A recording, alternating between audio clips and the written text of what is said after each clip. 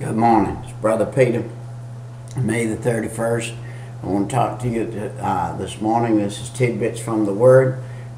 We come to you as a gift from the Lord Jesus Christ, who has allowed us to be here.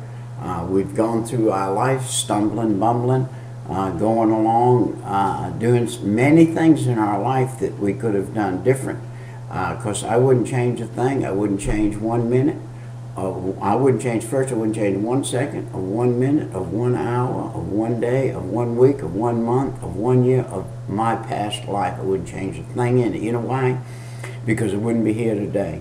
I'm appointed by God to be here for this time and this day. So therefore, I must take the thinking in my mind, in my brain, in my heart, and be satisfied with the life that I've had. Have you had some misery in your life, Brother Peter? I've had enough misery for 14 people in my life in times past. And that misery was good misery.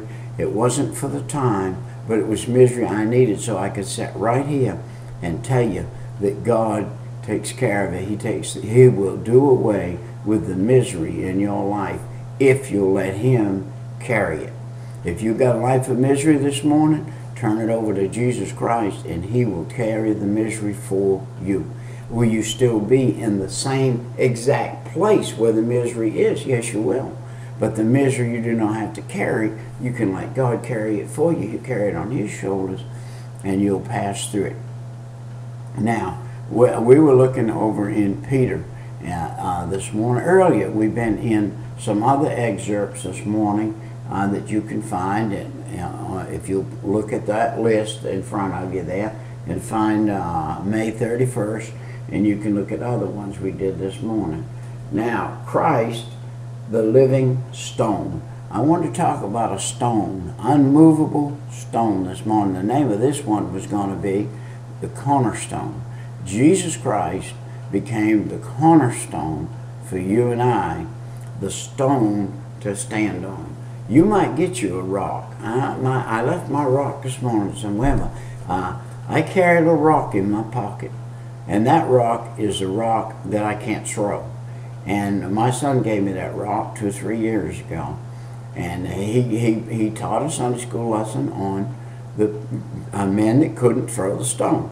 And when they brought the woman to Jesus, and they all had stone in their hand, and they were condemning that woman because she'd been brought there in adultery. And you know what the real funny part of that was? That one of those men, or even all of them, by the way, had been with that woman. When Jesus stooped down and wrote in the sand, what do you think He wrote? I think He wrote the name. John Jones, May 8th, you was with that woman. And then He wrote down Tom Doolittle, May 10th, you was with that woman. And then He wrote down Sam somebody on the 12th, you was with that woman. I think when He wrote that in the sand, hey, those fellas had to leave. They couldn't throw their stones. And by the way, you and I can't throw stones. If you need to get you a stone, put it in your pocket. And every time you think, with that tongue of yours, you're going to throw a stone, you better put your hand in your pocket, find that stone, and take it out and say, I can't throw a stone here. If I throw this stone here, first thing you got to do is break my own window before it hits her window or his window or whoever it is. Do not try throwing stones when you don't have the right. The only person that has a right to throw stones is Jesus Christ. And you know what? He won't throw them either. He will not throw a stone. He will say, what did He say to that woman? He said, woman, where are thy accusers? She looked around, she said, I don't know where they are. And He said, they can't condemn you, and I don't condemn you either. But then He said, one of the most important things that Jesus said to everybody, and He said it to you and me. He said, go and sin no more. And He said to her, what you've been doing, lady, is a sin. Now, you didn't know it, but I'm telling you, it was a sin. She didn't know committing adultery was a sin. That was part of her life. That was an everyday thing with her. It's like somebody nowadays that ain't got brains enough to know that smoking cigarettes is a sin. And so they just continue to do it. So you got to learn that your spiritual life has to come out and affect your brain so that you'll know that to do the things of the world that are bad for your body, which is the temple of God, is a sin. Well, here's a lady, she didn't know it was a sin, so she was out there doing just what she did. And her freeness to go with other men was that she was just following her corruptible body, corruptible seed, and Jesus made her an incorruptible seed. He said, go and sin no more. At that point, that lady had got saved. And so she said, I don't know where my accusers went. He said, well, I'll tell you. Well, listen, to whom coming as unto a living stone, disallowed indeed of men, but chosen of God and precious. Jesus was chosen of God and a precious stone.